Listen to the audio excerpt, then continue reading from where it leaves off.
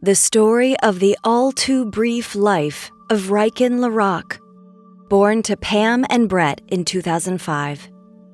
After the joy of meeting her baby boy for the first time, Pamela experienced every mother's worst fear.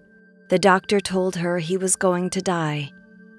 Spending most of his life in the ICU, his family surrounded him with prayer and love, but he was still taken after less than 2 months on Earth.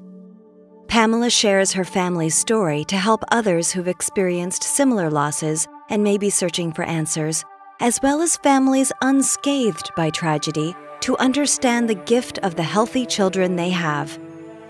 Ryken's journey will make you see things differently, leading you in search of life lessons and what your purpose is, remembering all the while what is important and that love is infinite.